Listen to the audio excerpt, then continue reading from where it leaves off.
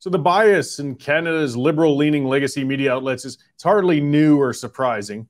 I mean, what does one expect when the government dangles hundreds of millions of tax dollars in front of them, much like a person holding a piece of bacon to make a dog sit up and beg? The legacy media outlets are in Trudeau boosting overdrive this week, as most of Canada's aspiring politicians do their annual pilgrimage to the Calgary Stampede. It's the one time a year when Albertans can feel loved by their federal political masters. The other 51 weeks, not so much. Now, the Globe and Mail outdid themselves with a headline saying, Trudeau mobbed by admirers at a Stampede pancake breakfast. The image depicted a manically grinning Trudeau gloriously indulging in selfies with fawning admirers at the event. Oh, it was something. Oh, but wait.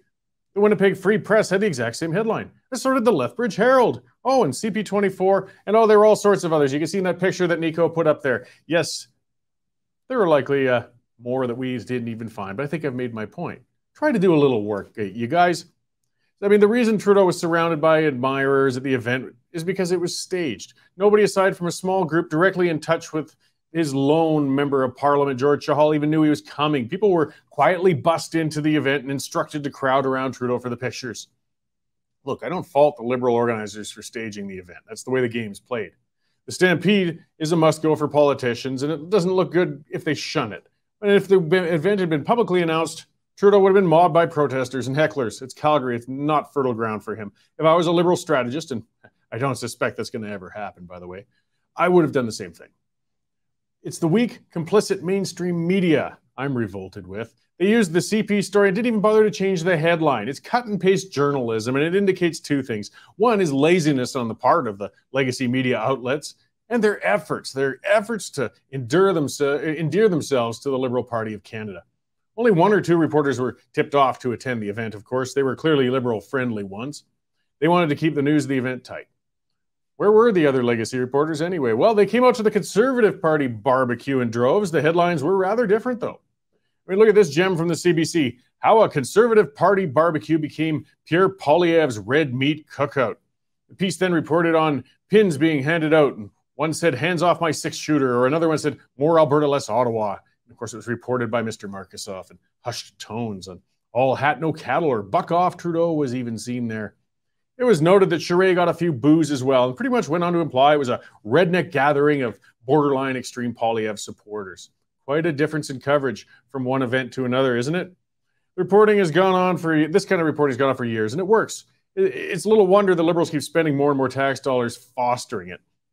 Does anybody remember the beauty in 2016? That was just awesome. When the Trudeau Liberals staged an event in front of a chalkboard covered with random formulas, and Trudeau then recited a carefully rehearsed statement on quantum computing to a room of cheering, giggling supporters.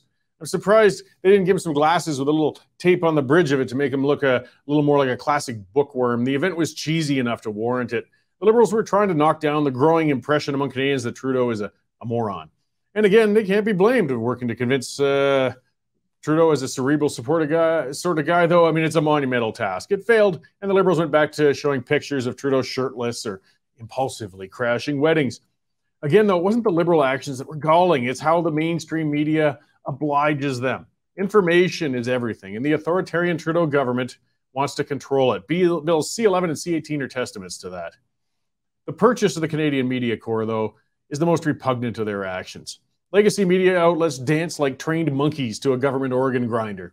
It must be humiliating to journalists who entered the trade with dreams of doing investigative and critical, unbiased reporting. Alternative outlets like ours are filling the void. I believe in the long run, free media is going to win, even though they might need to go nearly underground at some point. It may be a tougher ride for independent media outlets like us who refuse tax funding, but it's much more satisfying and we can hold our heads high. Legacy media, they continue to embarrass themselves further with every Liberal puff piece.